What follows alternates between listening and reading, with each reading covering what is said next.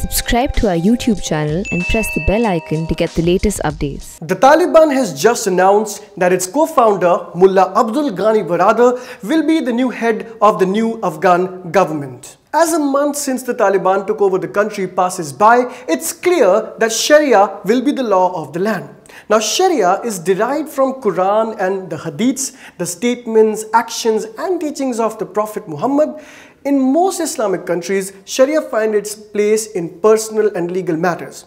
What is clear from Taliban-led regime is that Sharia will be enforced and everything else will be within its realm. The question then becomes, does the Sharia law influence individual freedoms? Are critics of the Islamic law right when they say that Sharia and individual freedoms cannot coexist? Well, it is difficult to establish up to what extent a country follows the Sharia law. However, people have expressed their preference in a Pew Research Center survey conducted in 2013. The survey also had a question in which people were asked their preferences about Sharia as the law of their country.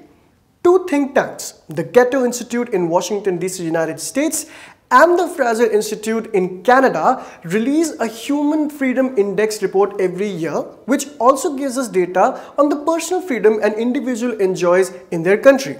The Personal Freedom Index broadly measures two categories: legal protection and security, which includes civil justice, security of people from terror and women's safety, and specific personal freedoms, which include freedoms pertaining to movement, religion, civil society, expression, and information and identity and relationships. For about 23 countries, which had data for both the parameters, preference for Sharia and Personal Freedom Index score, we find a moderate negative relationship with a coefficient of -0.57, which essentially means that in about 57% of our samples, an increase in approval or preference for Sharia comes with the loss of personal freedom. Our analysis shows that Bosnia and Herzegovina and Albania, two Muslim majority countries in the eastern part of Europe, where individuals were freer than the global average score, also had the lowest approval ratings for Sharia as the law of the land. Around 10 to 12% people said that Sharia should be the law of the land, whereas their personal freedom scores were significantly much higher than their other Muslim majority countries. But in the rest of the Muslim majority nations, people enjoyed less freedom than the global average. Iraq, where the personal freedom score was the lowest in the Human Freedom Index, had 91% respondents saying that Sharia should be the law of the land in the Pew survey. Egypt, Bangladesh, Pakistan are other prominent examples of people wanting the Sharia law and possessing low level of personal freedom.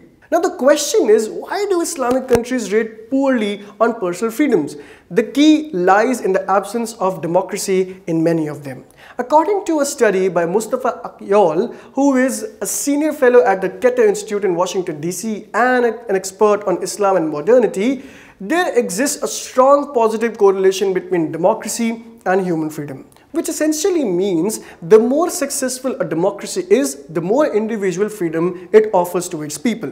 The 2020 edition of the Human Freedom Index report also shows that there is a high degree of positive correlation between human freedoms and the level of democracy, and not just in Islamic countries, which is why authoritarian regimes like China, Venezuela, North Korea, where Sharia doesn't even exist, also have the lowest human freedom scores. British publication The Economist magazine's intelligence unit also published an annual democracy index which ranks countries based on the quality of democracy. They categorize it into 4 parts: full democracies, flawed democracies, hybrid regimes, and authoritarian regimes.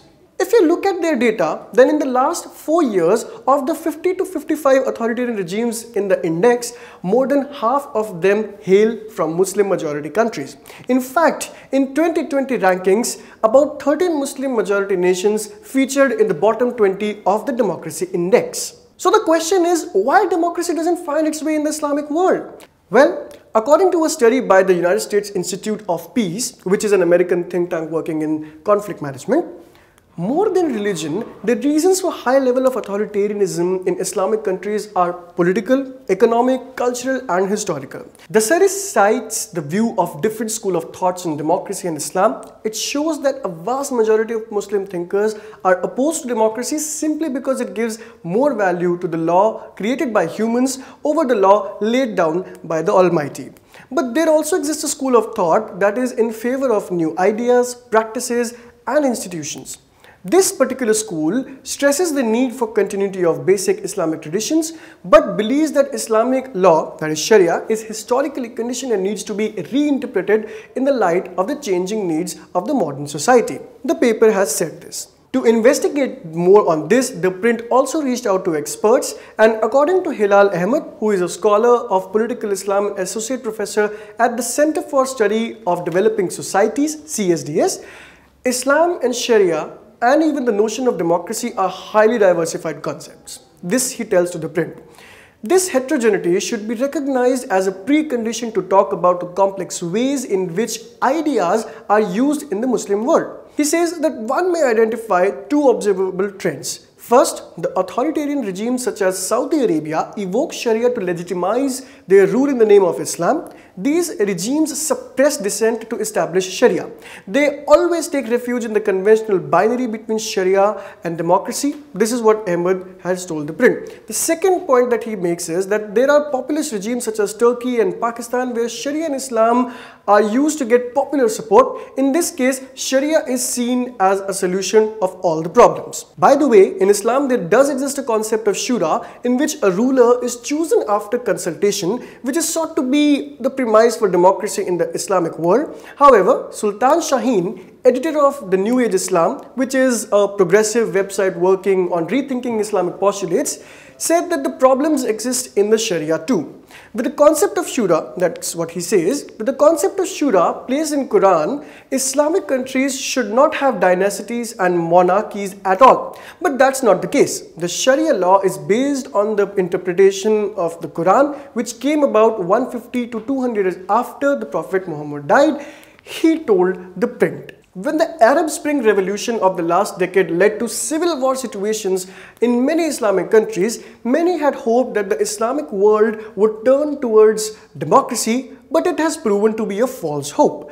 Asked how democracy, which is essential to personal freedoms, can take hold in the Islamic world, Ahmed has said, there is a serious lack of intellectual work as well as political debates on this question in these countries. In his view, there is a need to evolve a democratic system suitable for the adherents of Islam instead of evoking outdated intellectual claims such as the Islamic notion of democracy. Now the question is there a way out? Well, according to Sultan Shaheen, the Quran cannot be changed, but there does exist a scope for improvement in the Sharia law. And that through various instruments is available in Islam. Now he says that Muslim scholars can ameliorate the situation if they believe that the objective of Sharia is to bring harmony. And if they think that restricting human rights is causing disharmony, then they might even change the law.